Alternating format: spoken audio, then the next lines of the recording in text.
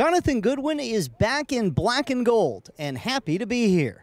I'm really happy.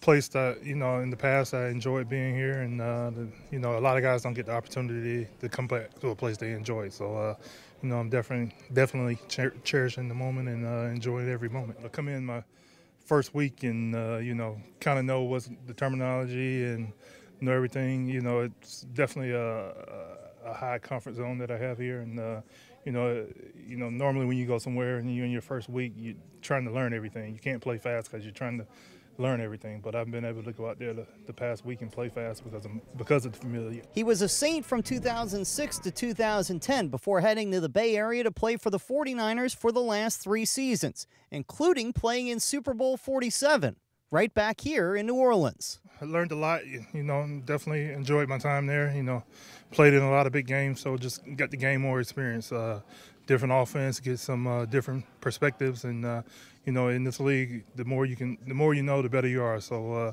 I just spent the past 3 years learning more and more things. Back to snapping for a guy that's probably not going to take off and scramble very often.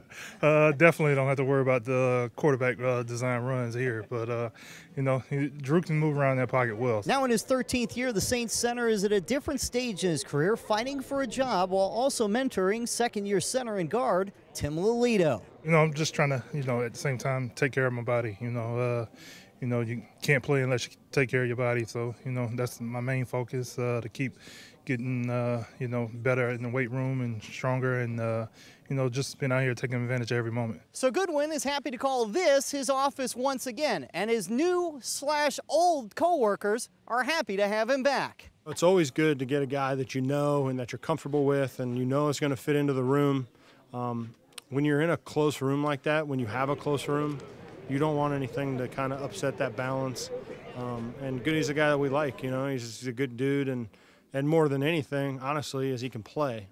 He's a guy that's going to help our team in any capacity. Streif and Jari Evans are the only holdovers on the offensive line from Goodwin's first stint as a Saint, a stint that culminated in a Super Bowl title in 2009. In Metairie, Paul Boron for CST.